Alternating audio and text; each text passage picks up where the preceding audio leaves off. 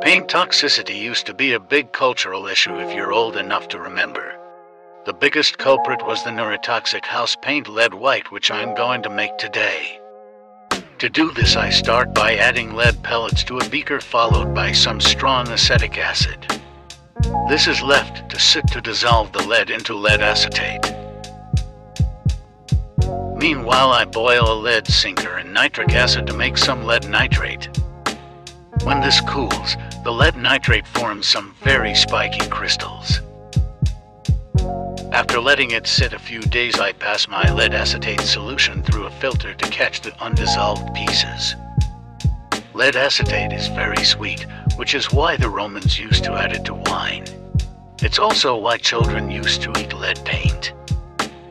In any case, I go ahead and pour the lead acetate into a flask and slowly add sodium bicarbonate.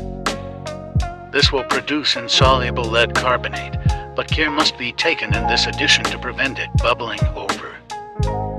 I go ahead and continue adding bicarbonate until the solution pH reaches 8, and then I allow it to settle. While that's finishing up, I go ahead and add my lead nitrate to a beaker. To this I will add sodium hydroxide to precipitate white lead hydroxide. This is also done until the pH reaches 8.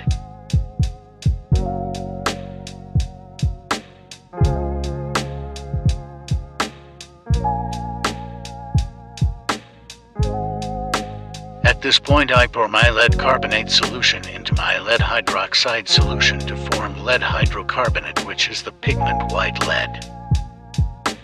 I now need to filter off my pigment to get it into a solid piece. This was done using vacuum filtration, but the pigment particles are so small that it took forever. That said, I went ahead and cut most of the filtering footage. Once it finally finishes, I go ahead and carefully transfer my small slab of lead white to a glass to dry. You can already see here that the white lead is extremely opaque as well as buttery smooth in texture, which made it such a useful pigment.